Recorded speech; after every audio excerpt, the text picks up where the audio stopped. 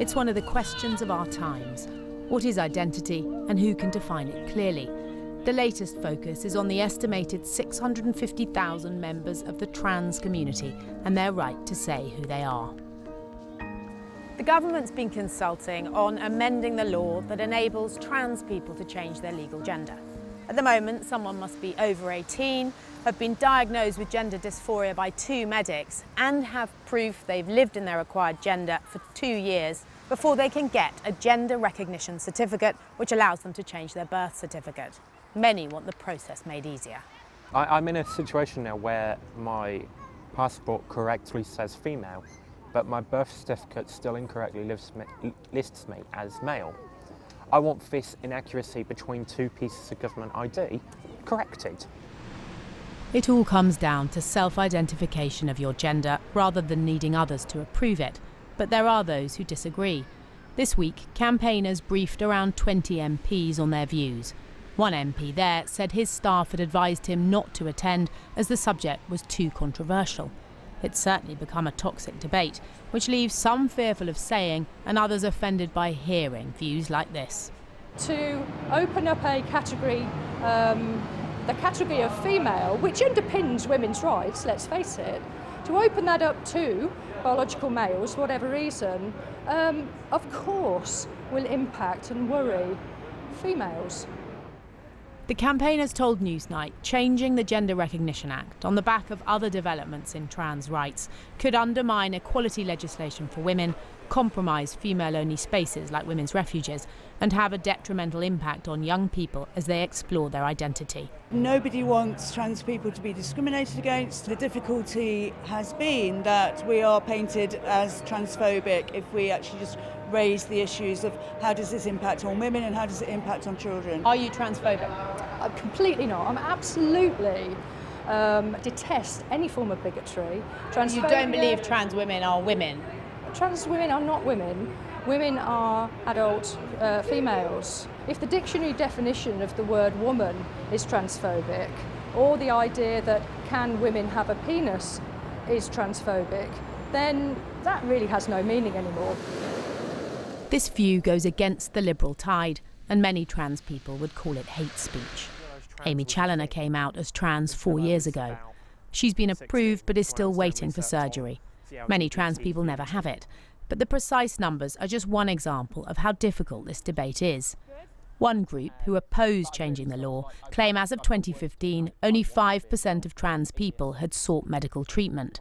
Trans campaigners we spoke to wouldn't confirm this. Amy says the number would be higher if more resources were available. But the key thing for the trans community and others is that surgery is irrelevant. It's about how you identify. Do you understand why people, viewers of Newsnight, might be surprised to hear that? They might be surprised to hear that if you've got a penis, you're a woman. Well, I mean, because of historical education, and we actually, you know, some people in historical civil rights may have been surprised or shocked to discover actually we have the same basic human rights and dignity. But because we've seen it when it comes to gay men in the 70s and 80s, we've seen it in the 50s and 60s with people of colour, we actually need to start thinking trans women are women, get over it. Trans men are men, get over it. For some, Amy herself is a controversial figure. She accused the Greens of transphobia after the party suspended her. She'd allowed her father to act as her election agent after he was charged with criminal offences. She later apologised for that decision. We wanted to have more trans people in this report, and we did approach others who share Amy's views. We found many told us they will not appear in an item in which the views of people they see as transphobic are also broadcast. The emergence of trans rights does pose new questions for society on everything from who can appear on all women shortlists to whether trans men and women should be allowed to compete in sport in their affirmed gender. This philosophy professor is deemed transphobic by some because she questions whether biological males can be women. People think I should be sacked. They think I make this campus an unsafe space for trans people. I'm happy to say I absolutely do not. This is an issue about law. We are being invited to consult on the law, and someone of my point of view, whether or not you agree with it, has a perfect right to say what I'm saying. Professor Stock's concerned that changing the law on self-identification could undermine feminism's hard-won gains, but also from an academic standpoint that all arguments should be open to criticism and evaluation. There's no other criteria for counting as a woman except that you self-identify as one. We're already going down the route of moving away from expertise, away from visible, observable, scientific, recordable facts towards strong feelings being the arbiter of what is the case. And we can see that in a range of areas, not just in this debate. It doesn't seem to me to be a good route to take. We're opting out of a harmful debate, out of a harmful narrative, because it does no good to our mental health, our lived experiences, our lives and our human rights. These debates raise fundamental questions for society about who we are, what we can observe and what we can talk about. The government consultation ends tomorrow, but the conversations will go on far longer. Katie Razzall, I'm joined now by a group representing some of the many diverse views that will be informing the ongoing consultation. Debbie Hayton is a physics teacher who writes about trans rights issues. Ruth Soroka co-founded the group A Woman's Place, which argues for women's rights. Helen Belcher is from Trans Media Watch, and Dania Mustadi writes for Diva magazine. Hello to all of you. First of all, Helen Belcher, as you see it, what is wrong with the system? Firstly, it's very costly. You have to apply for medical reports, which can be very time-consuming and costly to get. Secondly, it's an opaque process. It's not accountable to anybody. Now, and there's no explain what you right mean of about appeal. that. In terms of opacity, if you submit a whole bunch of paperwork to a panel, and you never meet the panel, then the panel makes a decision based on the paperwork in front of them as to whether you satisfy some arbitrary criteria that they have about whether you meet what it is to be a man or a woman. And that's not appealable by you or No. anyone? You can appeal on process, but given that the panel meets in secret, you don't know what the process is. So on the very basic sort of just rules of justice, it fails on those rules. So did you even go into the process? Did you even begin the process? I wasn't able to go into it in 2004 when the process came because I'm still married. I was married then, and we decided actually the route we had was either to get amicably divorced or have our marriage annulled. And we thought actually an annulment of our marriage was a bit of an insult. When the law changed around same-sex marriage in 2012, my wife actually really objects to being asked to give consent. Yes. And I don't want to put her through that position. But does it disadvantage you at all not having the certificate? It disadvantages me in terms of always being slightly unsure about whether the paperwork is going to be found out. So, you know, if you tick F on an HMRC form, is that actually challengeable? Am I committing an offence? And yet it feels completely wrong to tick the M box on that. What do you make of that? Well, like Helen, I don't have a gender recognition certificate. Personally, I don't see the need for one. The gender recognition certificate would allow me to marry in my preferred gender, but I'm already married. It also affords some privacy as well. This is the issue in some ways, about the panel meeting in secret, because the whole process is there to protect the privacy of the individual. But I suppose what your argument would be is that because you've got no idea, there may be criteria for that panel, but because you don't have any locus, you've no idea it's secret, that they can make a decision about you or someone else, and you would have no idea why they made the decision one way or the other. Well, they make a decision based upon the paperwork which you submit to them. So you think it's a good thing? There needs to be some way of checking to see whether the paperwork which is submitted is valid. But what do you make of the idea that you shouldn't really have to, you should self-identify in the sense that why should you go through all that and actually face a financial penalty for the way that you identify? Well, the issue, there is the issue of the £140, but this is a government process, and people applying for citizenship or naturalisation are used to paying much more than that. Personally, I see arguments to actually reduce that cost, actually. You know, the cost itself is an arbitrary figure which was set, and it could well be reduced. But as an act, as it stands, you don't object to it? in terms of the Gender Recognition Act, I have serious issues with parts of it.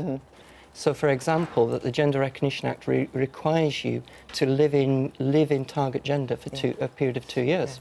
But you have an issue with self-identification.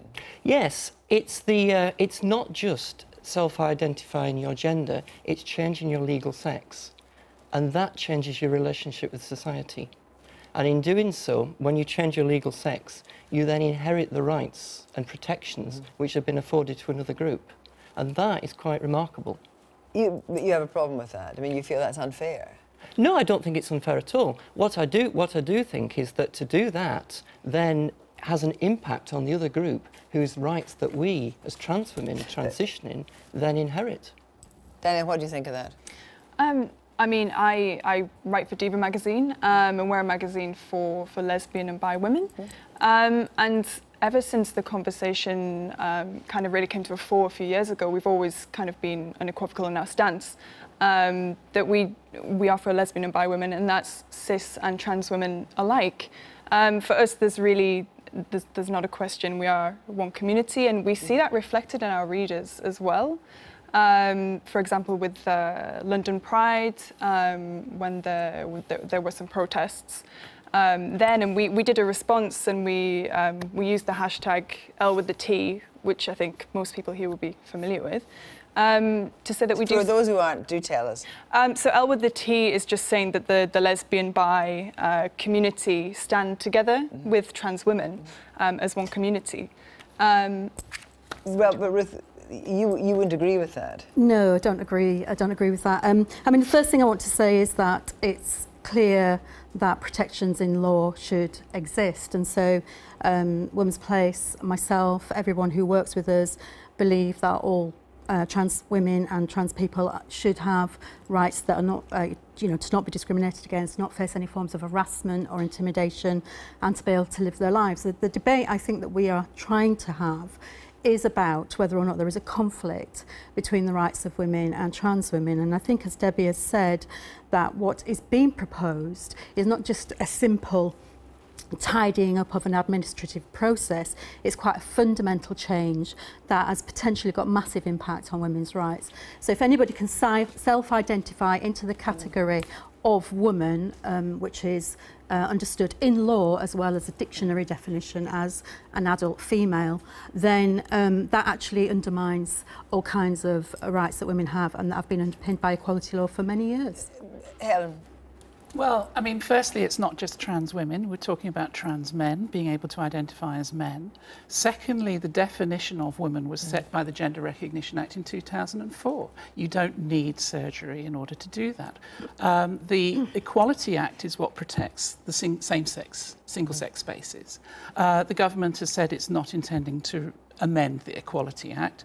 And the idea that a man would try to acquire a gender recognition certificate in order to go into a woman's space, it wouldn't offer the man any legal protection whatsoever. And most of these kind of crimes, I understand, are not premeditated. And so actually, if a man was to do that, that would be evidence of an even worse offence. But just before we go on, and we will talk about the whole idea of these women-only spaces that that I think is part of what your issue is. David, the whole do you make any distinction at all between transsexual and transgender? Transsexual, the whole terminology is terminology is very difficult. Yeah. But transsexual usually implies somebody who has made a meaningful gender transition, which often involves hormone therapy and sometimes involves surgery. But it's the idea of a meaningful gender transition, whereas transgender is a very, very broad term, which it covers a huge group of people in society. But presumably people who are transgender would say that they have made a meaningful, conscious decision on identity themselves. They just haven't been through the surgery. Well, transsexual people don't necessarily go through the surgery, but it's making that meaningful transition. There are transgender people who make no meaningful transition at all. So let's come back to what that actually means in terms of women's safe spaces, if it means anything at all, that distinction. Well, the transgender bandwidth, in a sense, has become so broad, it can actually include people who identify as a woman on one day and they are a man another day. So people like Philip Bunce, who recently won an award for being a business award for being a woman in business, actually goes to work some days as male and some days as female, and that for the consequences of that on women's rights, or understanding, you know, how women are progressing in business or how they're progressing in public life, that is clearly massively undermining to women. That kind of pretense can go on, really. What Ruth is essentially saying is that is a pretense. That is, you know, making that decision of 24 hours by 24 hours. Do you think she's got a point? I think a lot of the discussion has been kind of lost in these two polarised kind of. It's as if there's two sides of the community, and one's saying this is this and this is this. Whereas I just feel that, you know, the most important thing is gender is such an emotional and such a personal thing, you know, and no more so than for trans or non-binary or intersex people. And I just feel to stand in the way of them being able to self-identify and to live authentically and happily is the issue that we should be. Helen, you alluded to, you know, issues, for example, the issue in a prison where there was a massive problem. But just on that question of now addressing the whole question of women's safe spaces, it's fair to say that women's refuges welcome transgender people because they see that not necessarily as any kind of threat, and yet you think that is a problem. I do. I think that that's not reading the situation correctly, if I'm honest. I mean, there has been, for many years now, quite a chilling effect on the women's sector for the insistence on what's known as inclusion, including funders saying to the women's sector that they won't fund unless they're inclusive, so that you see that is a self-fulfilling prophecy. A lot of policies, therefore, become inclusive of trans women into women's safe spaces. I mean, we are trying to assert the feminist idea, which has existed in law for a long time, that women should be allowed therapeutic and private spaces when they are the victims of male violence. And, you know, we get a strong echo for that. And I know a lot of women's organisations that we work with are saying that that's what they want to re-establish. But presumably transgender women have also been victims of male violence. Yeah, and so we're not saying that anybody who's been a victim of male violence, whether that's a trans woman or a woman, should not have support. What we're saying is that there should be third spaces, tertiary spaces, and the trans movement, instead of demanding of women that they give over resources, that they actually do begin to have this discussion with the women's movement about how we have additional funding, and politicians need to take that on board as well. But do you agree with that, that there should be this third space? The question comes down to the women's boundaries. Who controls those boundaries? Is it women? Or is it anybody who decides to identify as a woman? And what do you think? I think it has to be women. I think there are two issues there. The first one is about the separation of spaces. That smacks of segregation completely. And we've had a Disability Access Act in place, you know, for building ramps and things for wheelchair users, for example. That really hasn't happened. So the idea that there would be funding for separate spaces for trans people is, I really can't see that gaining any level of political capital. The second, and would you want it anyway, I'm asking? No, because because my identity is as a woman, and so and the other thing I would say is that the whole debate, because it is a debate rather than a discussion, and that saddens me a lot. But the whole debate is positioning trans women as women like me who transitioned in middle age. Whereas you've got a generation of youngsters coming through who will not have any sort of teenage or adult experience of being the gender they were assigned at birth. And it works both ways. It's not just trans women in the middle of this. This is intersex people and non-binary people and trans men in this. Yeah, I just want to pick up on a couple of points there. Firstly, gender is not assigned at birth, sex is recorded at birth. So that's a big mantra of the transgender movement that I think we need to challenge. But secondly, I want to say that there is an absolute need for sex-segregated spaces. I mean, even if you don't accept it in some places, there is a fundamental need for those spaces in prisons, where women are very vulnerable, and in sports. I mean, these are big areas of life where women are at a massive disadvantage if men can self-identify into those spaces. And surely, Helen, you can see that. But the Gender Recognition Act has nothing whatsoever to do with that. That's an Equality Act, and that has already exemptions. And do you agree with the exemption, for example, in sport? Well, that's up to the sports bodies. I'm not exactly a sporting person, as you might be able to tell. But there are certain issues around certain sports where some physical advantage may sort of count, but there are lots of sports where it doesn't. And actually a lot of sports say, well, after you've been on some medication for a year or two, those kind of physical advantages are gone. Why are we going to start legislating against, you know, if you're 6'3", then you can't enter a sprint race, for example? I'm afraid we have to leave it there. Fascinating discussion. Thank you very much indeed.